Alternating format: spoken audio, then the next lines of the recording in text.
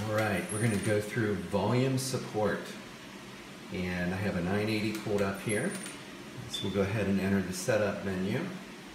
And volume support is, in short, it's basically the same as CPAP and pressure support, only it has a targeted volume.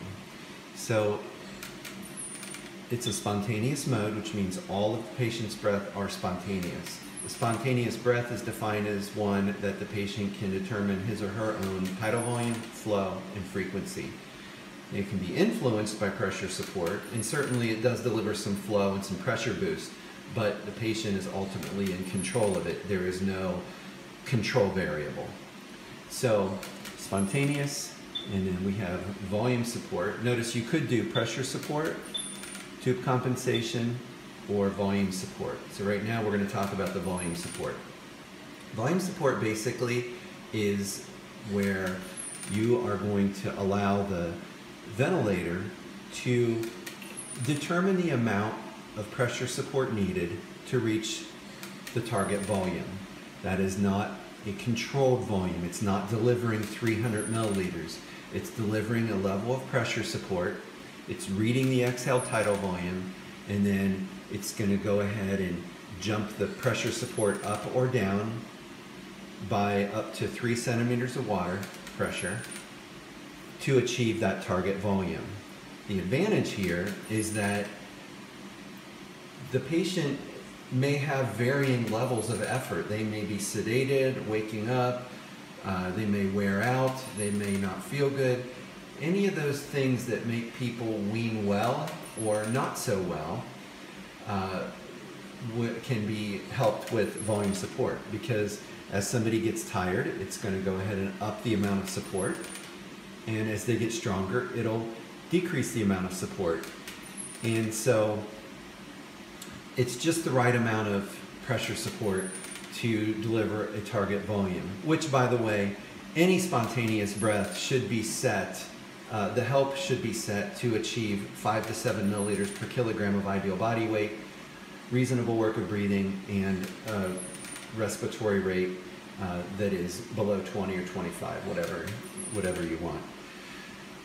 Often when we just come in and set pressure support, it's a fixed level. It doesn't change itself. It's if the patient wears out, the volumes will suffer. The amount of pressure support may be too much, it may be too little. If it's too much, it's not really a wean, and if it's too little, they're going to get tired. They're going to wear out faster. So with volume support, again, it'll vary to achieve that target volume. It's also why people use tube compensation, because it adjusts just the right amount of support to overcome the resistance of the tube. The downside of tube compensation is that it will not add additional pressure support if the patient needs it. So volume support, we're going to set a target volume. It's going to hop the pressure up and down to achieve the desired tidal volume. But it also has limits that you can set. If you don't want to use too much pressure or too much volume, you can set those limits as well. Now, if this jumping the pressure up and down to achieve a desired tidal volume sounds familiar to you, well, then you're probably very familiar with Volume Control Plus, because that's what that does as well.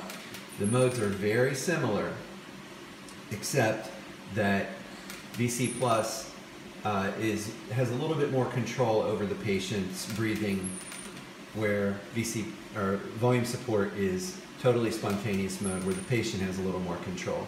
But they are very similar in what they do and how they read. And hopefully that gives you an idea of how to work volume support. So if somebody asks you what it is, what I would say is it's, in short, it's the same as CPAP pressure support, except that it tries to deliver a target volume. Other than that, it's pretty much the same. So we'll go ahead and hit accept. So you can see now I obviously have to trigger breaths, Another difference between this and volume support, there's no backup breaths. These are all spontaneous. You can see they're all pressure supported to achieve that volume. And that is all. Hopefully that helps you understand volume support a little better.